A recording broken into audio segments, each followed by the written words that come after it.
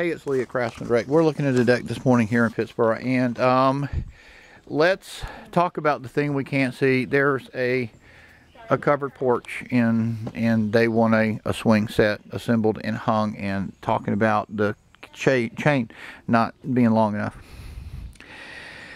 So that would be one quote.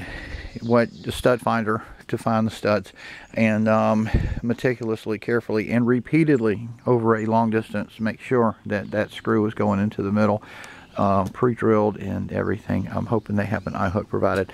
This deck is it's got some deep set screw points, which we can't do anything about, but the bad thing about the deep set is that the water entry point, and here is a point where they have nothing set. I know you probably can't see, but it's sticking up. That one's bad.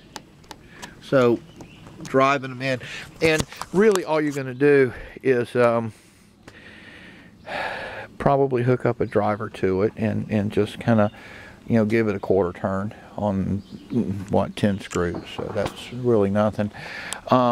This deck has got points where you've got, you see the paint and all along in here. That's going to be the picky little meticulous thing.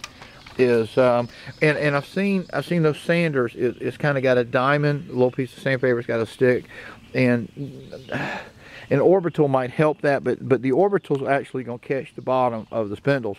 In an ideal world, your family would ask for this exact color, and I think that's solid. There it is. What do you think? I don't see through that, so it's not semi-transparent. I know it's not transparent, so like I said, if they want this exact color on the decking surface, you don't have any sanding, to quote. But the little notch here, so it ran 12 feet to the French door, so I kind of interpolated out to 14 feet, and it is 50-foot run in front. Let's check the sides. 2 stairs, 3 stairs. Wow, they put it on column. Nice deck. No lattice on the outside. It looks like they got a coating on the outside. One more side. And they've got a critter here. Whew. Please. Alright, there we go.